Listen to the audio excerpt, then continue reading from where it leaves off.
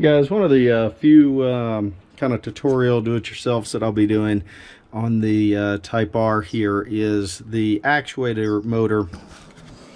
So there's a electronic actuator here that you normally push, and then that releases and pops the trunk. Otherwise you've got to turn the key and kind of double turn.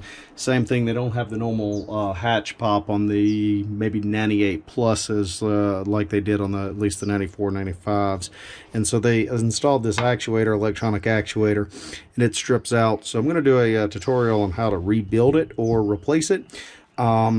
Haven't exactly taken it out before. I've usually owned the 95 model Integras, but I believe it's these three screws, and then you've got this clip right here that you include. So I'll try to do it. I'm holding the camera right now, but we'll show you. But I think you just pop that, pull this little rod loose, and that frees up the rod here. I don't know if there's anything else up here, but take these three loose real quick, and we'll give it a shot. And there is indeed a another larger rod. I'll try to get a shot of it here, but kind of see it in there. It's connected right there. Can't really see where it connects to on the other side. Unlike this one that was easier just for space reasons to pull here versus on this other side. This one looks like it might be easier to push and pop right there. So go ahead and give that a shot. See if I can't try to get some video of this while I'm doing it. So I've got it pulled out just slightly. You can see compared to where it should be. I've got it pulled out both out away from the chassis and back a little bit.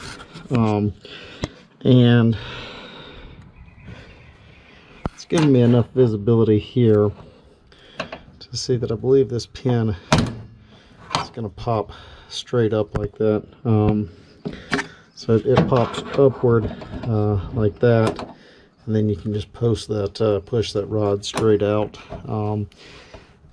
I found that pushing the rod in the actual very center was better than trying to push on the rod out here. Just pushing that very center pin of it was a little bit easier. And then we've got one more connector right here to undo, and it should come free at that point.